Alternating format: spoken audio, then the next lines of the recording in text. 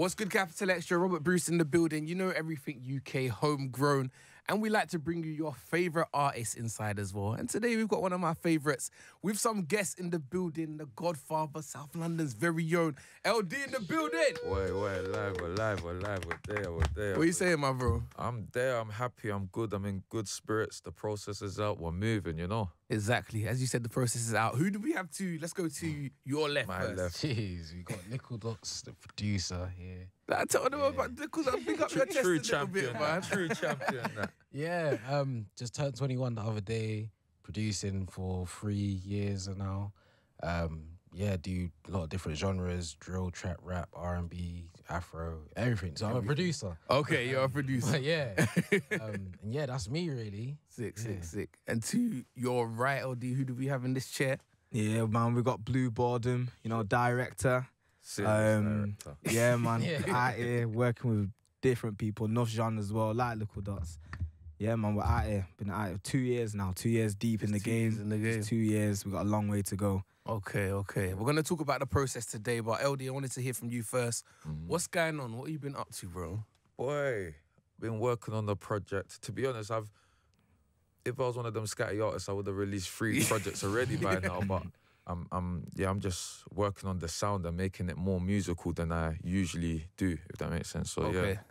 And then you got a new one coming with NSG as well. I've seen the clip dropping. That was serious. Roadblock. Hey, that one there, it's lit. Yeah. They got me dancing, you get me? No way. I'm a stiff man, but they got me moving, you get me? So yeah. I'm looking forward to that, man. But talk to me about the process, because you was involved in this show. How did it come your way? What is the process? I hear from all of you, man.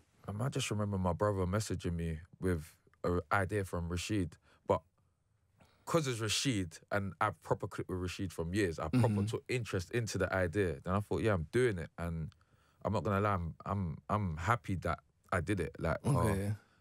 I'm not gonna lie, it's not like I fell in love with music, but I fell in love with the arts of music, like everything behind it, and that's because I was away for a bit and I was just focusing on myself, and then that time focusing on myself, I've just forgot about music, and now I'm back.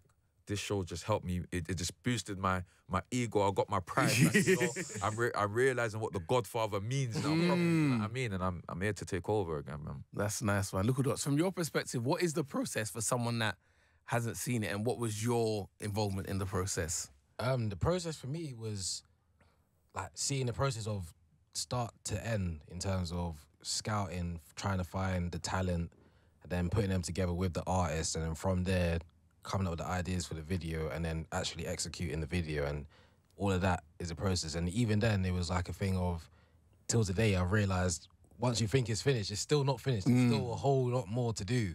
And it's like, it sort of made me come back to the actual name of a producer, like going from beginning to the end, and not just a beat maker.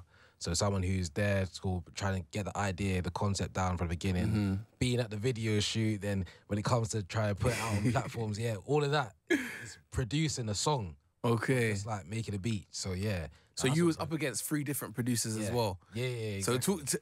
LD, tell me about your Simon Cowell moment. You had I'm not gonna lie, that might have been not even the craziest thing I've done, but it was the weirdest thing I've done. Like, obviously, I've judged a lot of things, but not like that. Do you know what I mean? Like having all the power and that, and boy, like, you know, you don't want to be mean sometimes. But sometimes you get me. Sometimes like, the truth hurts, but the truth is the best thing. You get me? So yeah, like it was just weird, but it was a great experience. You get me? I got to give people feedback. I got to work with new producers, new videographers, directors, camera people, like, do you know what I mean? There's not even just like these two that you see. There's a whole team behind the thing, and it was proper, like getting to work with them as well. I've got new photographers now. I can holler him anytime. I've linked for Likkle Dotz since the process. You get me? So it's a good thing, man. Blue, you was part of the director's crew, so 3 of you had treatments to pitch. We had Fumes help us. We had Gabriella Kingsley help us as well. Yeah, big them up as well. Yeah. Without them, I was lost. No, their input was definitely valuable. Blue, from your point of view, like, what was it like pitching a treatment to a track that you only got 48 hours before? Yeah, I feel like that was like a massive challenge, you know. I feel like at the same time though, it was good because it almost equips you for, you know, the real life because, you know, even though sometimes like in real life you might get like a big budget to do like a video, you are giving it like a bit more time to do it, but to know you've done that in 48 hours, it just makes you think like, like, yeah, what I can actually do if I get more time. But yeah, I feel like in terms of the pitching side of it, I kind of just looked at it like when you used to have to present something to like your uni tutors, you know, because I did film at uni, so I've had to kind of like go through PowerPoints before about what my idea is, so I kind of just looked at it like that, like LD's my uni tutor or something. Like. Yeah, so yeah, man. As I've got you here though, let's talk UK music scene. Yeah. Who we feeling right now? What do you feel? LD, you first, and then we'll come to you, boys. K-Trap, Digger, Mental K, PR, Do Road, young ads, always young ads. Then you got the OGs like Skepta, and there's people that go without saying, do you know what I mean? But they're my main people. Oh yeah, and congrats to my boy Digger, man. Number one thing. Yeah, I love it. Man. With Was. You know what I mean? I love it.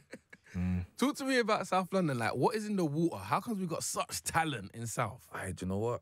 I think it's because like growing up in South London, like you're just exposed to so much, so your imagination can just run wild. Do you know what I mean? Because you're exposed to so much things, you like, even some people don't leave South London, but in that small South London, so much things happen that you can live 10 different lives there. Do you know what I mean? Like, I lived 5 different lives in my estate. Like, it sounds crazy, but I did it. Like, I've been the legit guy, I've been the illegal guy, I've been the church guy, do you know what I mean? I've tried every walkway of life, and that because you can do so much in South, you can imagine and picture and script so much as well. Do you know what I mean? Okay, I'm with you.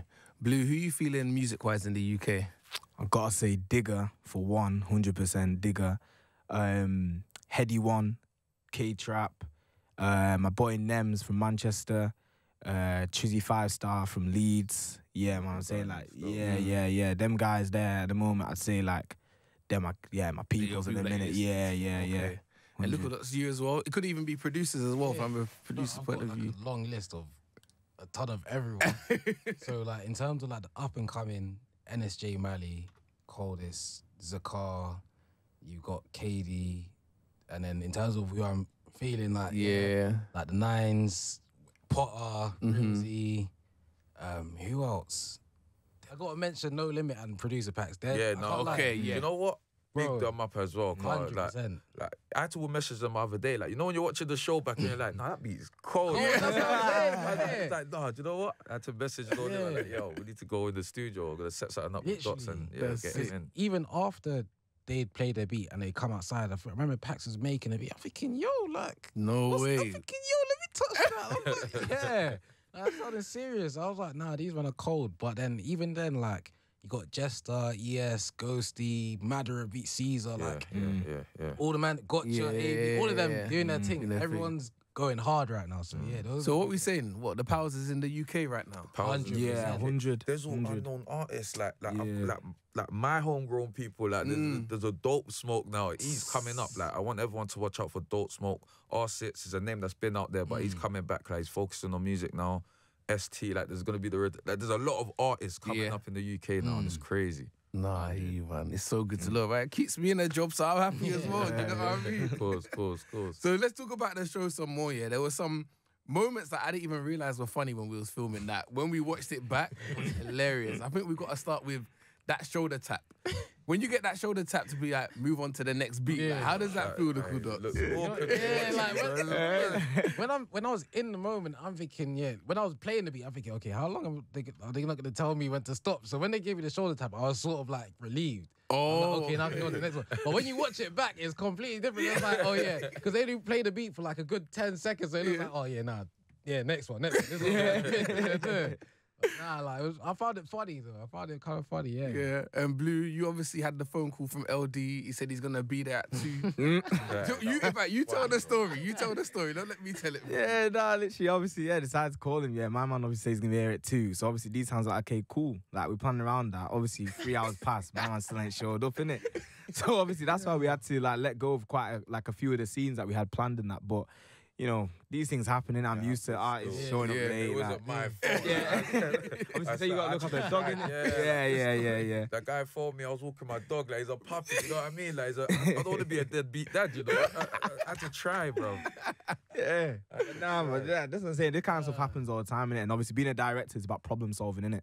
So obviously, things don't always go to plan, but in the end, you know, you got to make sure it works out, innit? What was it like actually writing for this single and then doing the video for it? Do you know, it's mad. You was there, because I'm not a man that writes lyrics. Like I don't know how to put pen to paper like Potter paper. Hey, I don't know how to put pen to paper. I don't like writing lyrics on my phone. What I write and I read, I don't like. So I'm a man that just, it's all in my mind. And if a beat's good, it'll bring something up all the time. You saw when I stopped, I was like, no, put the beat back on. I got another line. I got another line. Yeah, I got another line. So yeah. And that's how it came together. Let's get into it here.